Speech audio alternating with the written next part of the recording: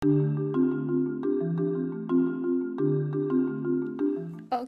so I know that the common background of almost every YouTubers have a bright, white, minimalistic, clean looking background. All right, and mine is totally opposite. Dark, very ornamental and brown, and the old Italian decor.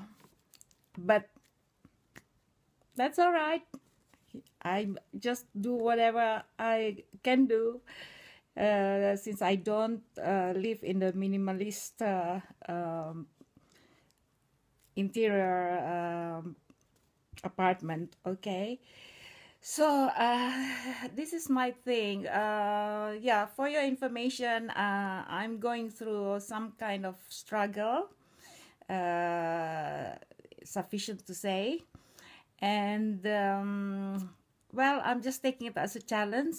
It's not an easy challenge because I've never had this experience before, but I'll try to find the solution the best I can, because also at the same time, I like to leave it to the universe to pave me the way of which path to take, because I'm a very much believer in that, since I've had a lot of anecdotes, examples in my life that led me to believe in that. So right at this moment, yes, I'm at the I'm in a spot, to tell you frankly, but the reason why I wanted to share with you, because I just wanted to share how life is, you know, because these last 4 days that I've been spending my time with my girlfriend, who also lost her husband 3 months ago, we talked a lot about life in general, but also in some specific parts of it, which was very, very interesting. And we are of the same mind, so that's most important. So anyway, I'm learning. You know, in life you can never stop learning. Never say to yourself, okay, that's it, you know, I now can relax. Yes, you can relax, but life is ongoing, and it has always its ups and downs, and you just have to ride the waves. And that's what I'm trying to do.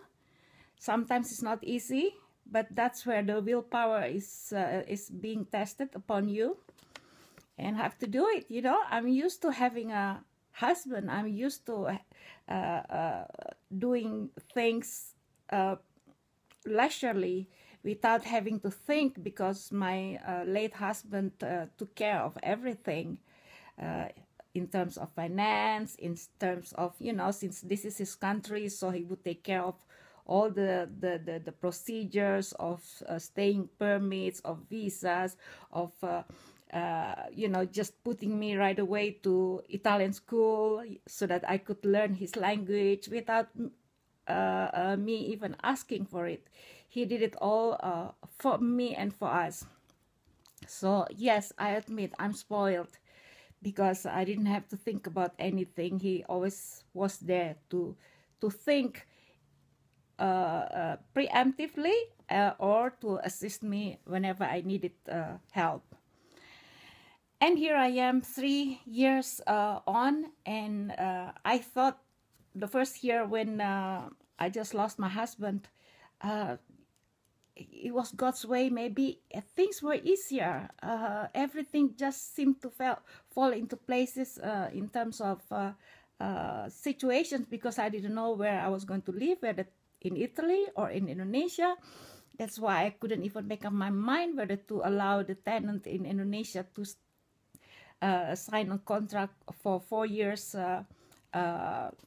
rent in my villa there, and I resisted. I just gave them 1 year. Unbeknownst to me, that was a mistake, you see. That was a mistake. I should have given him the 4-year full contract, because that's what he was offering me. And then he even begged me to ask for the 2 years rental. He said to me, Meta, please, okay, if you don't want to give us 4 years rental lump sum, because I'm going to pay you all lump sum, please give me 2 years, because I really don't feel like moving out from your villa anymore, from your place anymore. And I kept saying no, because to tell you frankly, I just lost my husband, and I couldn't find exactly, you know, where my foot still, you know. I don't know whether to live in Italy or to live in Indonesia. So he caught me also at a bad time where I wasn't prepared, because but it was a luck. It was a luck that fell into my onto my laps, because I lost my husband in March, and by May I already got the tenant who couldn't wait to move into my villa. So that's why I could leave Indonesia and come back again to Italy and live in this apartment. So anyways, sometimes, you know, you are caught in a situation where you don't know how to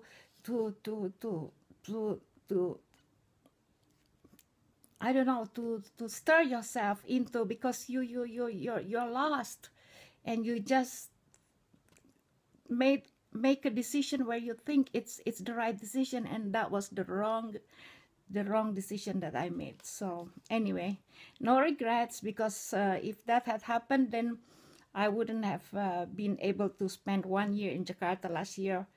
No, 2015 to 2016, end of it, there, and then with 2 months with Tanya, who spent some time with me in the house together, just the two of us. So that was beautiful. So I don't regret. But as a result, this is where I am now, at this point where I just have to find again a way to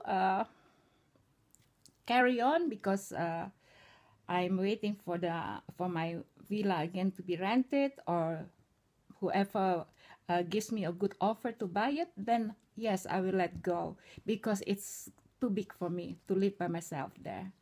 So there it is, my predicament at the moment. In the meantime, I've been enjoying myself with friends, unplanned. I had the 3 lady friends who came here, spending some wonderful time with me. So that was a nice break, such a welcome break that I didn't expect to come. And now my girlfriend who was here for a few days, also we spent a wonderful time together, also that I didn't expect. It wasn't planned. So I'm really grateful for all that. And we had a good laughter,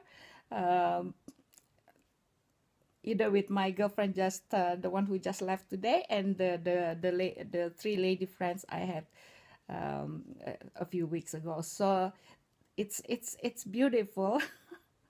And it just opened my eyes that, you know, and it reconfirms also my belief that, you know, you don't have to plan in life. Yes, you can plan for the immediate action, of course, but you don't have to plan so far long, you know.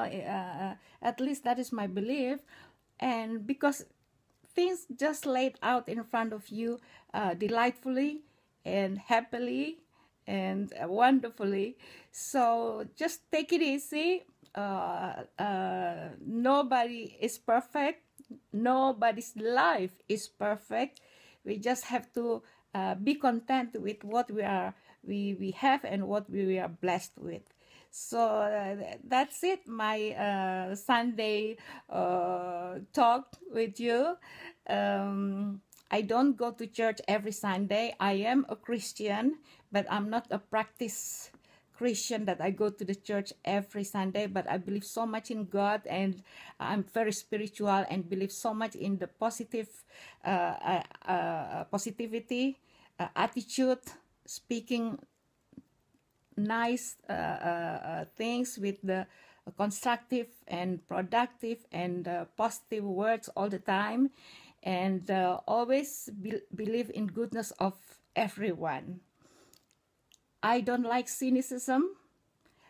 I don't like sarcasm, but sometimes there are moments when it requires of you to apply that, but please apply it sparingly, sparingly.